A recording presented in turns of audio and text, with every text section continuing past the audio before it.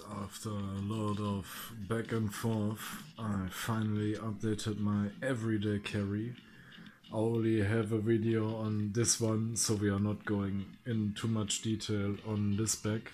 The only thing that has changed, it now has something to write and a few more matches, MRE matches to be honest, because these are nice.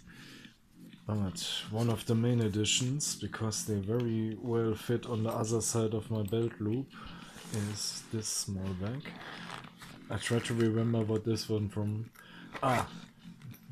This used to be a bag for a night vision set, but no more night vision because we've added this multi-tool to our set, because we already have a Leatherman multi-tool on this side, and this multi-tool can help to grab other nuts on the other side. It also comes with a set of different tools and mainly a hammer and a small axe. And yes, we already have a small axe, but why this one? We are coming to this later, because this is just a small one. You can't use it for many things. So there's a bigger one coming ahead, but for now, the next part of this bag is a simple stove. This is a solid fuel stove. You can put these tablets in there, as bit as we like to call it. This one is from a French MRE. I have a few sets of them, so why not put one of these away.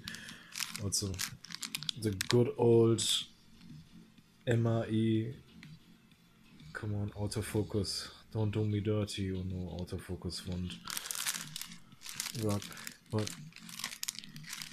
this, because you never know when you have to heat up something. If possible, I'm trying to find something like a small metal cup that I can put onto this, that would also fit into this bag, because this bag is not empty at all. We are also going with just a set of gloves, because gloves give you grip safety. They also help to avoid most injuries, because as much as I've cut out my hands, I don't want to do this if I'm out in the open, wherever. So we are staying with just some plain gloves. They are not expensive. Now, the last part of my everyday carry, because I picked it up at one point. Let me have it get out.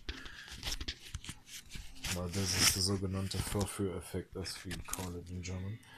Shit doesn't work if you want to show it to people.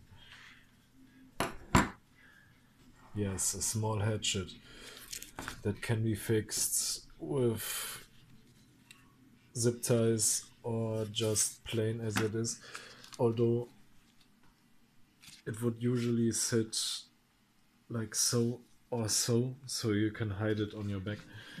But I don't want to hide anything, because I have nothing to hide, Mr. Officer. These are all tools that I need for my work, you see.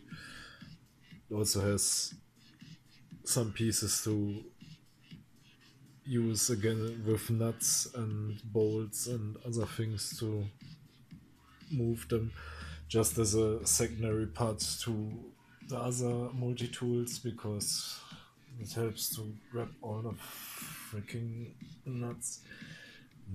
These nuts.